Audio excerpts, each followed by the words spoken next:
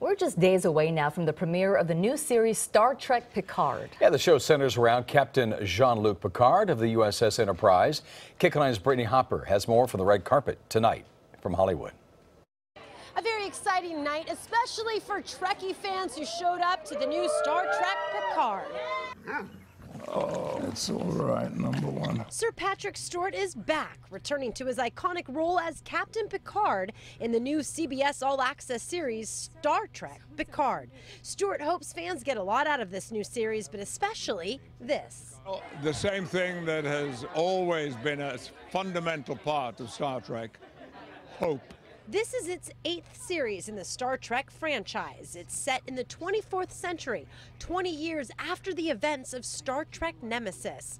Many of the stars came out to its premiere Monday night in Hollywood.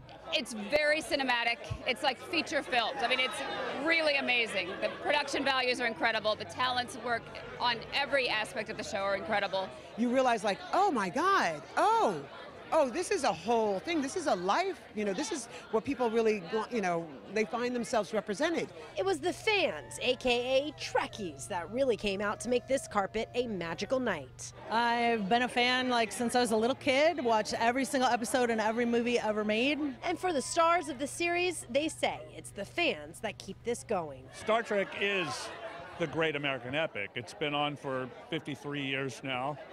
Nothing else quite like it. I think it's going to be on the rest of our lives.